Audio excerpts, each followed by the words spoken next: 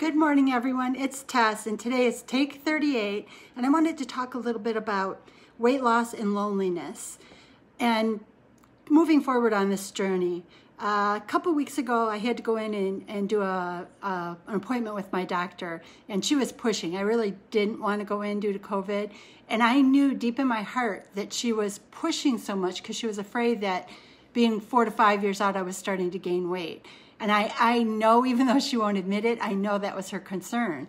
And so I started to kind of do a little research on loneliness because it's been coming up in several of the groups that I've been following. And I thought, how is this impacting all of us? Because I see that word loneliness in a lot of areas. And when I was in my doctor's office, she goes, if you have opportunities, she goes, whatever it is you're doing, would you share? Because during COVID, I've lost over 30 pounds. And she's like, I see, she goes, you talk about the COVID 25. And she said, I'm going to tell you that I've seen a lot worse than that. And it kind of broke my heart because we're all struggling this together. And I can remember being that person. And I'm afraid of where I might have been if I hadn't had surgery and taken a hold and found tools long before this happened. So what I want to do is share some things that I've learned and read about and hope that maybe there's a tool here that might help you if you're struggling or loneliness. No, you can reach out. I'm here. Other people are here. There are groups here. And this can be an opportunity to change what your future looks like. I know for myself, I'm making plans for what I think my working retirement will look like, and I'm getting excited about it. So finding something to be excited about during this time of loneliness and social isolation could be a great gift to yourself. We are, for the most part, socially distancing, staying at home. Things are starting to open up, but everything's at low capacities, 25%. Will I stay social distancing? Yes, because my parents are older, and I don't want to take a chance on bringing anything to them. And I don't want to take any chance either because I don't know what the long-term long haulers or outliers are going to be if you do catch this disease. We do know that if we're not properly eating or taking in nutrition, keeping our mindset right, we do know that our immune system can be compromised, and that opens us up to this disease. So the sad part is, in being remote, we can almost weaken our immune system and set ourselves up for having difficulty. Hi, Terry. Good morning. So what I wanted to kind of talk about is it is difficult because we're socially distancing, and that messes with our immune system. Boom, boom. My cat, she just knocked something off the table. But anyways, we also know that our accountability systems are impacted. Like, I used to go to groups all the time, probably 3 or 4 a month. Well, I can't do that. And I know some of them are holding remote Zoom meetings, but most of them are during the workday. And I'm blessed to still be working during the workday.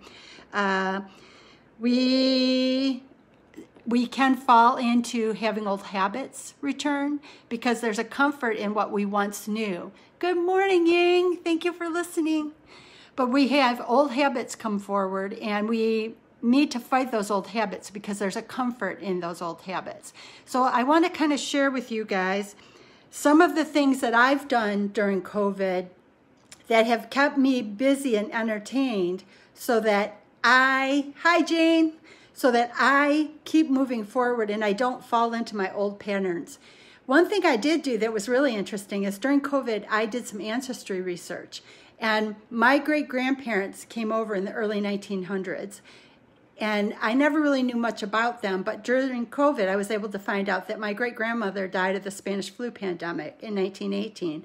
And my dad didn't know a lot about him either. Well, what I found out, and I'm so happy we're going to actually put markers on their graves. They are buried local here, both my great-grandparents. And what we found out is she died in 1918 of the Spanish flu, leaving behind 4 children, the youngest of which was 4 years old. And within 10 years, the youngest child and the father died. So part of me wonders if that was related to after effects or long haulers from the Spanish flu.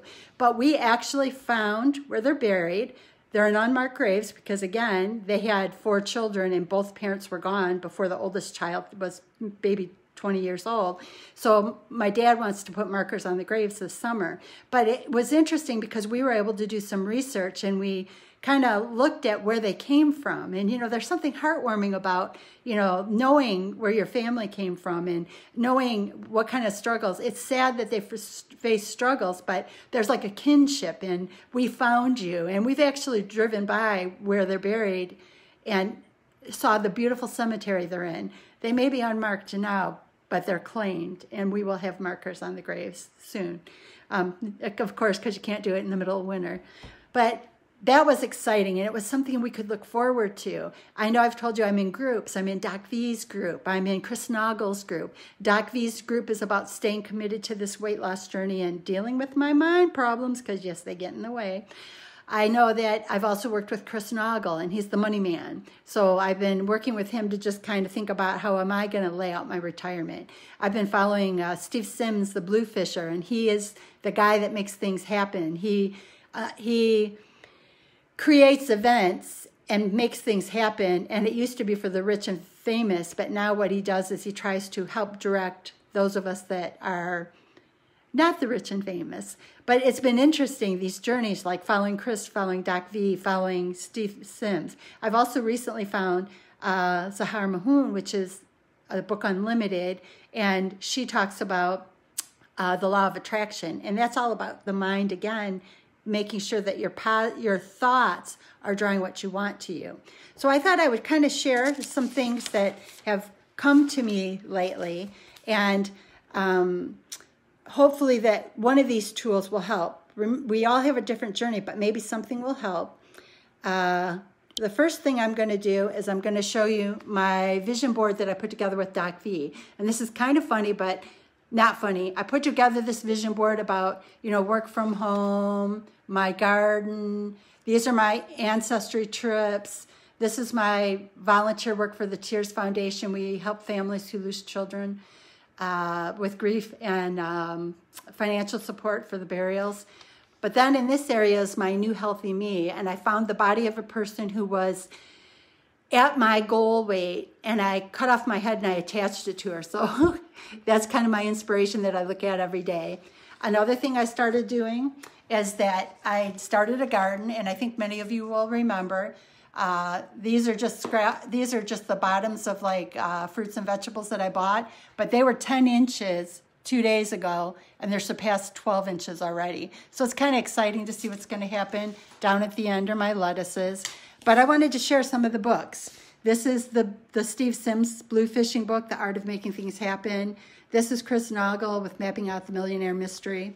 Unlimited is The Law of Attraction with Zahar Mahoon. And this last one, I'm going to kind of read this passage. This is Doc V. Oh, sorry, I'm moving. This is Doc V's book. He has a book called Weight Loss Surgery Success, and it's the A to Z's of weight loss. But he talks about perseverance.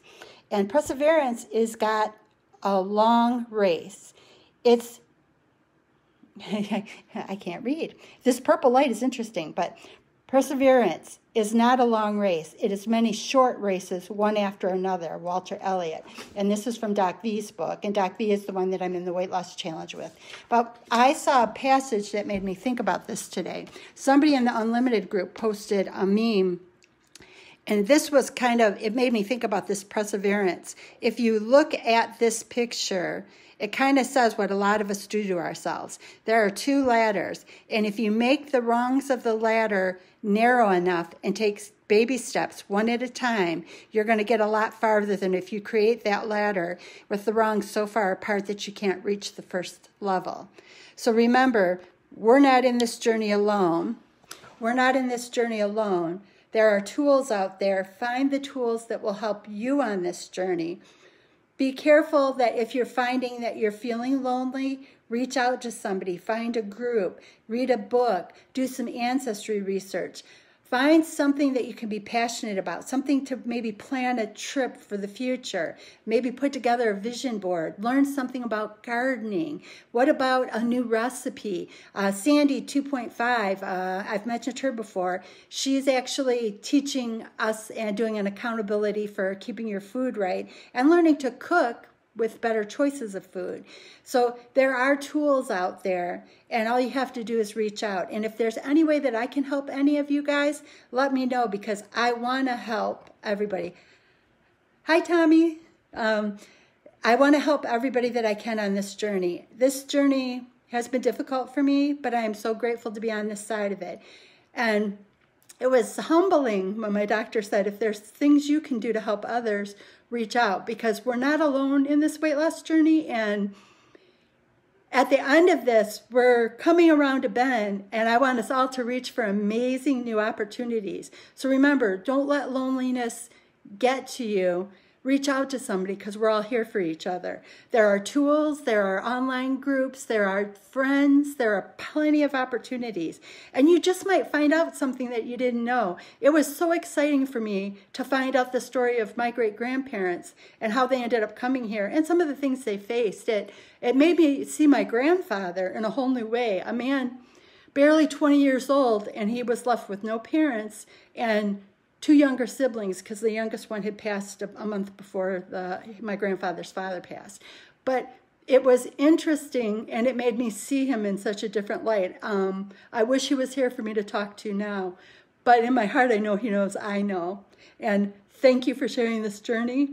It's a beautiful world, it's a beautiful life, and grab on, enjoy it. Thanks, bye-bye.